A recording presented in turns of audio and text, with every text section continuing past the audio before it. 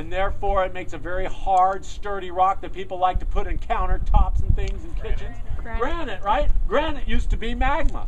It used to be underground when it was melted. It cooled slowly, insulated under the Earth's surface, cooled slowly, and so now when it breaks down, when it erodes, it creates very sandy, large crystalline soil. Up there on the mesa tops, that's where you find the vernal pools.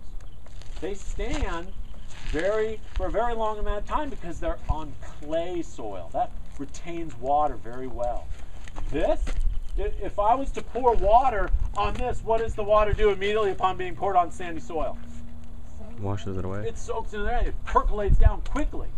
So in this area, we're mostly going to be seeing granite. We're mostly going to be seeing rock that used to be magma. And you've seen it all the time. I mean, mentioned it before, you know, countertops. You go to the mall down in Temecula, the floor, all old magma. Granite, which has these big crystals, and they're telling you that. Remember, everything has a story, everything has a language, everything is talking to you, you just need to know its language. This rock is saying, there used to be magma, like cooled slowly underground, big crystals. So, this area, we're going to have a lot of sandy soil. So, the plants have to get their water through their roots and then hold on to it. Because that soil's not going to hold on to water very well. It's going to soak through the soil past the roots. And so those plants have to have what kind of structures, what physiology do they need to conserve water? Give me some attributes of plants that can live in sandy soils. Or hollowed? They have like hollows. Waxy leaves. Well, Waxy not leaves. so much hollow. I think what you might mean is that they might be kind of, I don't know what you mean actually. I was trying. I really tried. I'm not sure actually. Well, cactus, aren't they like hollow inside? Oh, well, they're not hollow inside, but they will have a tough outer surface. You're right. So they'll be more of a woody kind of outside structure, right? So yes, they'll have woody structures. That's why in this area, all these plants that you're going to be seeing are very hard, tough, woody in structure, which is why people invented something to protect their legs as they rode their horses through this plant community with these tough woody stems. Does anybody know what cowboys and cowgirls wear over the fronts of their pants to protect them? Chaps. Chaps, right? But I think they should be pronounced shaps because they're named after this most common plant community in California called Chaparral. Chaparral, right? And one of the reasons why it's so common is because what climate are we in right now? Mediterranean. The Mediterranean climate. So wet winters. Look at all these plants. They're telling you we get a lot of water for part of the year. But how are the summers in Mediterranean climate? Bug. Dry and hot, right? So they've got to grab that water in the wintertime and then hold on to it with tough woody stems and what size leaves?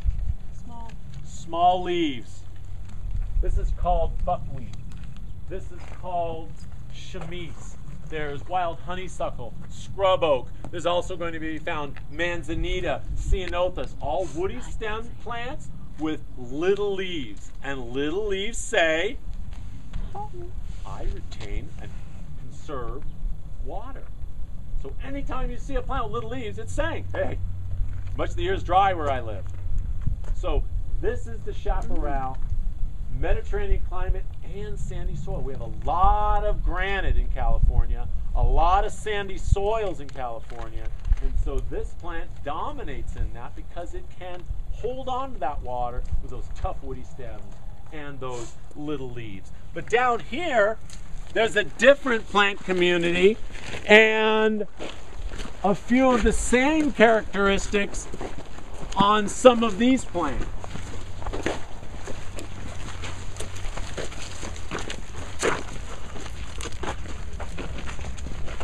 So we've got up higher on steep slopes the chaparral. And most of the Santa Ana mountains are chaparral.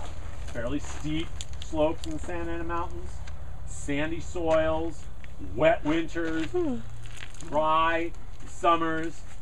But down in the lower points of an area, you're going to have more water. Because the rain falls up there, gravity's always going to win, right? Yep. No matter what you're talking about, gravity always wins. We'll try to fight it, but it's always going to win.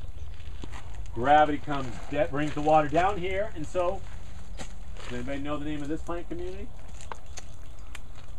It's got trees. Oh, now this kind of tree is an oak. So this is an oak woodland. Now a forest would be a plant community with trees, but a lot more trees. So usually up higher in elevation where there's more rain in Southern California, more snow melt. Here, with these trees, there's more space between the trees, so it's a woodland. So forest, a lot of trees close together. Woodland, fewer trees further apart. But what do you notice about this plant's ability to live here in a Mediterranean climate? Because you know it's very dry here in the summer. What do you think this plant is going to have in order to survive this Southern California summertime? It's going to have water. How's it going to conserve its water? Smallish leaves, very good. Definitely not very big leaves. Excellent. Deep roots. What else about the leaves? Waxy, very hard, tough, and it holds water a lot better than real flexible and porous leaves. So what else about the leaves? Those are all good reasons. There's more.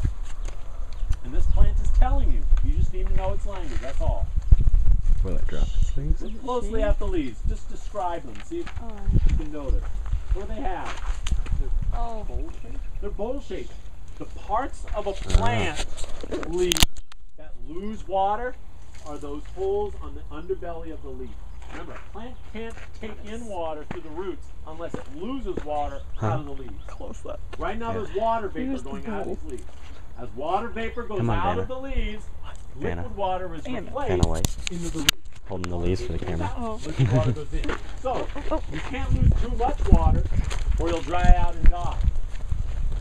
So this plant has cupped the leaves and is protecting those holes that lose moisture from too much direct sunlight and wind.